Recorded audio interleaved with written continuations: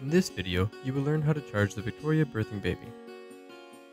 By the end of the video, you should be ready to begin the charging process and to identify the current status of the birthing baby's battery. The Victoria birthing baby should be charged every day before the simulation session begins. Remove the charging port cover in the left foot to access the charging port of the birthing baby. Connect the power adapter labeled Birthing Baby Power Supply to the power input port and plug the charger into the wall. The cyanosis feature will blink blue while the baby is taking a charge.